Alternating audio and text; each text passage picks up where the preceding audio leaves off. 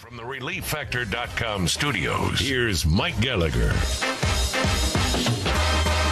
22 Senate Republicans, 22 of them. They sided with the Democrats in funneling aid to Ukraine. And I'm going to read you the list of the 22 Republicans so you know who they are. McConnell, Thune, Boozman, Capito, Cassidy, Collins, Cornyn, Kramer, Crapo, Ernst, Grassley, Hoeven, Kennedy, Moran, Murkowski, Risch, Romney, Rounds, Sullivan, Tillis, Wicker, and Young. Those are the 22 Senate Republicans who passed the Ukraine aid bill. It would also, thankfully, send some aid to Israel. It will also send aid to our Pacific Island allies. But the framework of the bill comes from the failed attempt at including border security. And there is no border security, our border security aid in this package. It's just border security for Ukraine. And it's only, incidentally, here's how it breaks down. Israel is in the middle of a war. Israel and the United States are close, important allies. $60 billion for Ukraine. You know how much for Israel? $14 billion for Israel, including $9 billion for aid to Palestinians in Gaza. $4.8 billion to support allies in the Indo-Pacific. My gosh. My gosh. What is the end game with Ukraine? Can somebody tell me once and for all? You know, I know we have people who listen and watch this show, and you love Ukraine and you appreciate the noble effort to help them. You know, I still see the yellow and blue flags in people's yards in my neighborhood in Florida. They're the same yard signs that also have Biden-Harris as well, interestingly enough. But okay, you support Ukraine. What's Ukraine going to do? Beat Russia? What's the end game?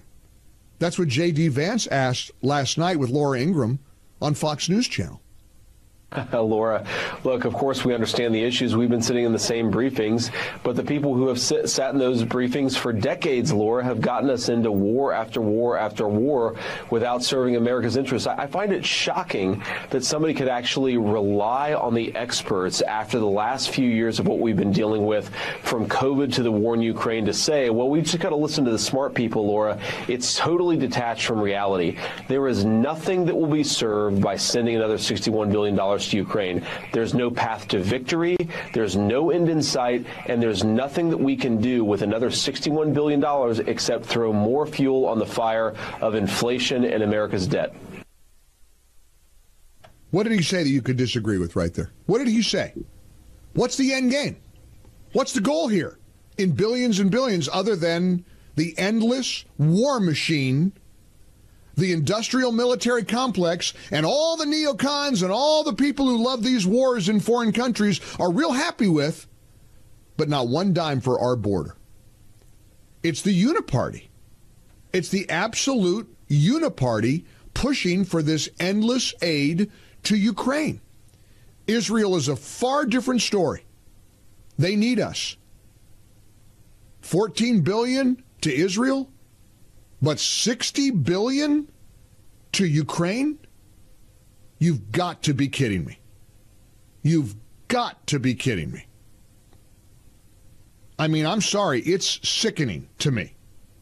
And I am wondering how you feel about this package aided by 22 Senate Republicans, and incidentally, it faces a very uncertain fate in the House. Speaker Mike Johnson said that the package lacking border security leaves it silent on the most pressing issue facing our country. Bingo. That's why Mike Gallagher got it wrong in voting against impeaching Mayorkas. And now he's out of a job, evidently. He's throwing in the towel. and pretending that it was always in the cards. That story is bizarro. Him going around saying, oh, yeah, my family and I, we just decided it was time to throw. What?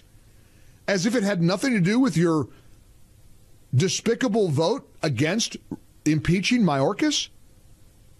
Well, who are you kidding? What, are you intimidated by Marjorie Taylor Greene, who yelled at you on the House floor last week? I mean, this guy's a brave guy. He's a U.S. Marine. And the kitchen heat got too hot for him? Wow.